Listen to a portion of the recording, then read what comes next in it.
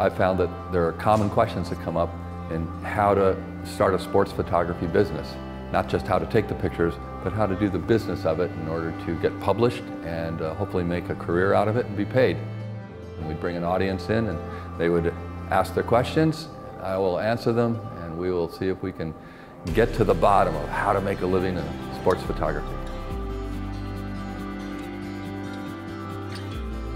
I think what the audience will get out of this class is a better understanding of sort of the progressions from shooting like youth to high school to college to the pros, and then actually starting to use some lighting as well and move into the commercial sector of the industry.